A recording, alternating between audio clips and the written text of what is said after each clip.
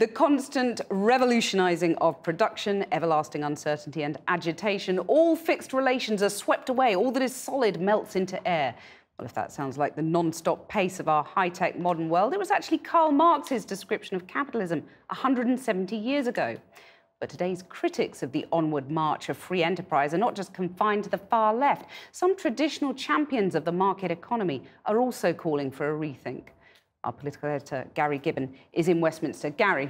You got a flavour of changing times at the CBI conference in Paul's report earlier. There's Boris Johnson going to the CBI in an election and withdrawing a tax cut promise that he himself has been repeating again and again right up to his moment of turning up there. And he also, in the process, withdrew, as it were, the argument that Tories have been using for that tax cut. Another sort of topsy-turvy moment, because for a while Tories have said bring down corporation tax actually brings in more money to the Treasury. He actually said by not bringing it down, he'd save money and be able to spend it elsewhere. I suspect some of what he was doing there was to try and make his sums add up ahead of his own manifesto launch. Jeremy Corbyn, again, the strange times we were in, having listed a whole load of nationalisations, came to the CBI conference and told them he wanted local councils to be able to take control of bus services. Hardly an obvious crowd pleaser for that particular audience. What we've found, though, ever since 2008 is a growing number of voices that are challenging some of the central nostrums of capitalism and wondering whether capitalism right now is managing to bring in competition where it is most needed and is spreading its benefits around or just accruing them for the bosses at the top. It's coming under extraordinary challenge in these very unusual times. Have a seat for a second. I'll be right with you. I'll be right with you. How long do you want me to get? Do you want me to stop now? As soon as you can, Prime Minister. I'll be right with you. Prime Ministers don't normally get told to wind it up. But these aren't normal times, as the CBI contemplates the two main parties promising government borrowing at levels not seen for decades. It is sometimes claimed that I am anti-business. Actually, this is nonsense. When he became Labour leader, 4 decades of cross-party consensus crashed to earth. The leader of the opposition was now someone with this message for bankers. When they say we're a threat, they're right. But now the Labour leader, long preaching to audiences like this one about capitalism's failings, has some unlikely soulmates. Lionel Barber's been editor of the Financial Times for 14 years. 2 months ago, it landed on the breakfast tables of its well-heeled readership with a shock message on its cover. You must have got some pushback for a front-page wraparound like this in September. No, You're the finance sector's Bible. No, we can be the Bible, but there's a lot of lessons that you can read in the Bible about how to do things better. Were the finance sector ready for them? Yeah, we didn't have any pushback at all. And you've got to remember that there are important business organisations that think that there's something wrong with capitalism. The world financial system almost melted down in 2008. And yet what has happened? You've actually had a greater concentration of market power in the banks. You've had very few people really held to account over the crash. With a long career in the banking sector, Jim O'Neill is another unlikely critic. I think the business model needs to be challenged because... That's been holy space you don't go near. I know, I'm saying come. things that are not generally expected from somebody given the background I've had, but we have colossal market failures. 3 years ago, he was a Tory Treasury Minister after years working at Goldman Sachs. In theory, when you have many years of rising profits, it should lead to both greater investment spending and with it evidence of greater productivity, and with that some kind of rising wages. And we've had the apparent profit growth, but we haven't had the rest. And so it's not actually been working the way that much of the economic theory I learned when I had my short trousers on would have said. Capitalism's broken? I'm not sure about it being broken, it's just not functioning in the way it should. It needs repair. It needs urgent repair, I would say. We will create a new public enterprise and we'll call it British Broadband. British Broadband. Jeremy Corbyn announcing Labour's fifth nationalisation project last week, on top of plans to double government spending on infrastructure. But who does Labour think we can learn from? We're at the launch today of a report that's been provided to the Labour Party by Graham Turner, the economist. For years, Graham Turner has been one of John McDonnell's most trusted advisers. He says the British state needs to take lessons from an economic superpower, and it's not America. The hope is that the state can bring together expertise. It has to, yes. Which can choose to invest money in certain regions, in certain technologies. Yes. Some people would say that's a throwback.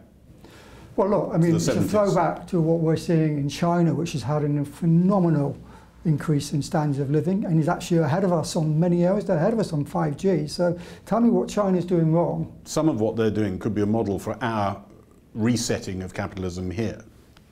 People might not like to hear it, but it's absolutely true. I mean, it's not a throwback to the 70s when we bailed out British Labour, and that's a completely different story. A throwback to 5-year plans, state planning? It doesn't even have to be state planning, it just needs to be a vision.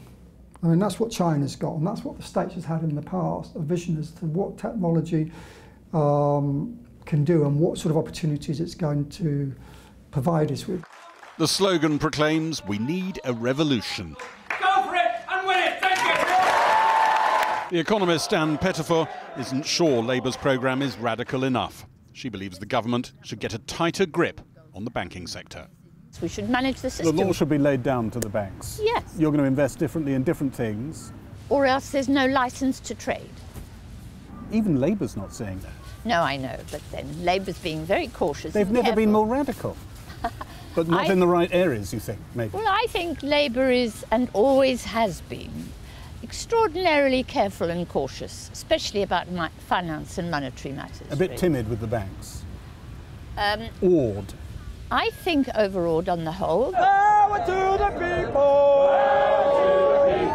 Anne Pettifor believes the challenges of climate change are converting some champions of the free market to the case for reforming capitalism. The fact of the matter is we face a major, an unprecedented crisis on the scale of war, really. You know, if this was the eve of the Second World War, you know, I would be sounding, I hate sounding modest, like Churchill, saying we have to prepare. We have to take, you know, extraordinary action to deal with climate breakdown and the breakdown of the life support systems upon which civilization depends. Nothing less than that. And for that, we need to mobilize all the resources we have. Would you say one of the reasons that people were able to absorb this message from the Bible of the financial sector more easily than people might expect is because they know that climate change is just changing everything? Yeah, I do think that climate change it really has affected people's outlook, perspectives. I think now, if you sit around the boardroom table, you will be hearing from the chief executive on climate change. What are we doing? How are we reducing our emissions? How are we going greener? That's now part of the discussions. Boris Johnson can sometimes sound like the last man still repeating the Tory matriarch's old truths. Dynamic, free market, capitalism. Yes. When did you last hear a Tory leader talk about capitalism? He might not have joined the chorus, but radical critics of modern capitalism have now been joined by some unlikely fellow travellers. Well, joining me now is Edwin Morgan, the Director of Policy at the business organisation, the Institute of Directors, and from Manchester by Torsten Bell, who's Chief Executive of the Left of Centre think tank, the Resolution Foundation. Edwin Morgan first. Capitalism is bust, and Jeremy Corbyn got there first in recognising this. A grain of truth in that, isn't there? I think that there are clearly elements of the market system which are not working perfectly, and I think actually a lot of businesses would recognise that and have been saying that for quite a long time. People, I mean, in the section we were just watching, a lot of that was focused on the city. the city is one part of the economy, but actually we have 28,000 members who are businesses of all sizes, all parts of the country. And they don't need a revolution. Well, it's just that they are. Yeah, it's a big picture, and they don't always. They aren't all the same. They don't all operate in the same way, and they aren't all necessarily happy with the way sometimes the banks operate, or sometimes large companies. We've seen corporate failures, which have caused big problems for smaller suppliers. It's not a sort of uniform picture. So many of your members would agree with the FT headline, "Time for a reset on capitalism." I think I'm not. I mean, reset on capitalism is quite a broad term. I think a lot of them. We've seen a huge amount of desire among our members in recent years for more information on how they can be involved in tackling climate change. For example, one of the big questions that was raised. A lot more interest in things like social enterprise, where actually there's kind of a fusion between business and a social goal. But it's definitely it's a lot of appetite from businesses there. Torsten Bell, let me put that to you, that business is already getting there. There is a change going on. They just don't need a revolution. There definitely is a change going on. People are looking at too high inequality left from us from the 1980s. They're looking at a decade of stagnant earnings, unprecedented in any of our lifetimes. And then they're looking ahead to the threat of climate change and thinking we can definitely do better than this. So of course people, right from the FT through to people that you call revolutionaries, think things need to change. And I think that's a broad consensus. Obviously the debate comes down to what needs to change and how do you change it in a way that reforms your capitalism, that gives you a fairer society to live in, but also gives you the prosperity that means we can pay for the public services we want and a better future. And is nationalising 5 industries the answer, or is that, as the CBI says, threatening to crack the foundation of our economy?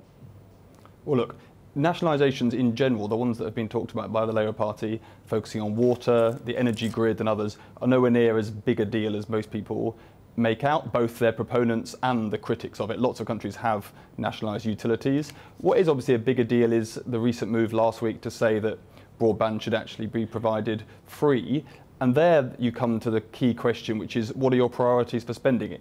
The country has just gone through 10 years of austerity. That puts a lot of pressure to raise tax revenues to put back some of that spending into key public services. You'll see the state of some of our prisons. There's a public pressure on the NHS and education spending. And then as we look to the future into the 2020s, we'll need to raise more money to pay for an older state. So really the issue comes down to, if it's nationalised, that isn't the big issue so long as it is run well. If it's run badly, then you shouldn't do it. But really what it comes down to... Let me put that back to Edwin Morgan, that actually, people shouldn't sweat about these nationalisations, and actually they might be vote winners, mightn't they? They might certainly be popular, but I think the question, and Torsten was alluding to this, is are they going to be run better in state hands? And I think the broadband is a really interesting example, because clearly there are areas where the companies have not extended our fibre network to the places it should be.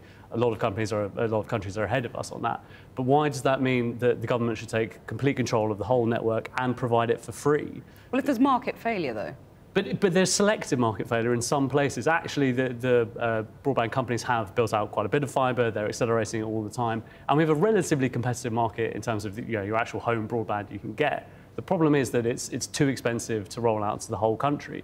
That's the bit actually where businesses have been saying for quite a long time, some government spending on that is absolutely needed, but it's to swing too far the other way to say, well, we'll have the whole network and we'll provide it for free. Torsten Bell, does Labour need to be more radical, as Anne Pettifer suggested in Gary's piece there?